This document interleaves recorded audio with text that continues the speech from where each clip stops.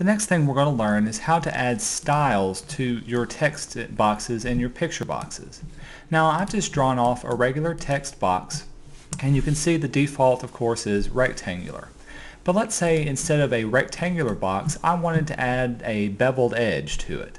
Well, in QuarkXPress this allows you to be changed up by going to your item menu, drop down menu, and changing the shape of it.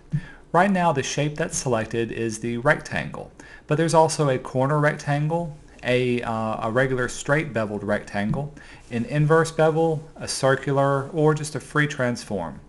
Let's choose the corner beveled rectangle, and you can see now that my text box has these rounded edges to them. You can adjust this roundedness down at the bottom in your measurements palette. Right now it's at 1/4 of an inch, so if I wanted to make it 1 1/4 inch, you can see the curve of this now goes 1 1/4 inch around. Additionally, let's look at some of the other ones by going to Item and then the shape.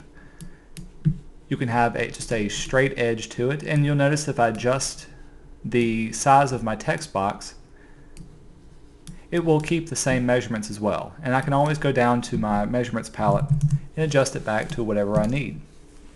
I want to change the color of the box so we can see it a little better. Same way for an inverse selection tool. And you can see it inverses and has the little rounded edges as well. So those are kind of neat to do. The next thing you can do, I'm going to adjust this back to just a plain old content box, is adjust the borders along the edge of your box. To do this, you can add a border to it by highlighting the box you want, go up to Item, and down to Frame.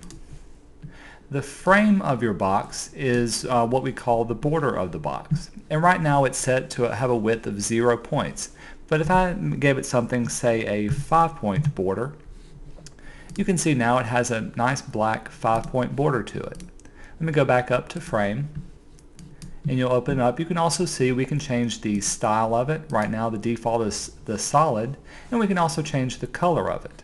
So if I made it any bigger, so let's make it an 8-point, of course I can hit apply.